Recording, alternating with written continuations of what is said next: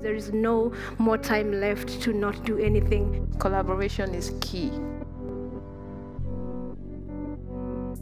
We are here for the debate on climate change in Africa and the relations that this has and these continents have with each other in causing climate change, in saluting climate change, in finding maybe also local solutions. I think the greatest challenge right now is that we need to accept the fact that the developed countries developed by burning the fossil fuels, and the African continent right now contributes to only about 4% of the global greenhouse gas emissions.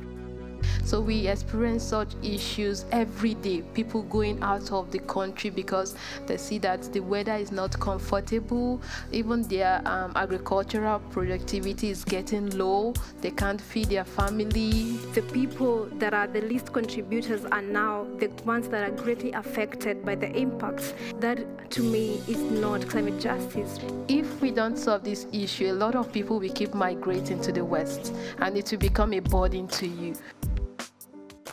Climate crisis can lead to war. We already have the civil war. This thing is another war where countries will start going against each other. That why are you migrating to my country? Why do you want this? You know, a whole lot of things is going to cause chaos. They have to keep moving from one place to another in search of pasture. And of course, when they move to these places, there's the conflicts with other different communities. There's the internal migration.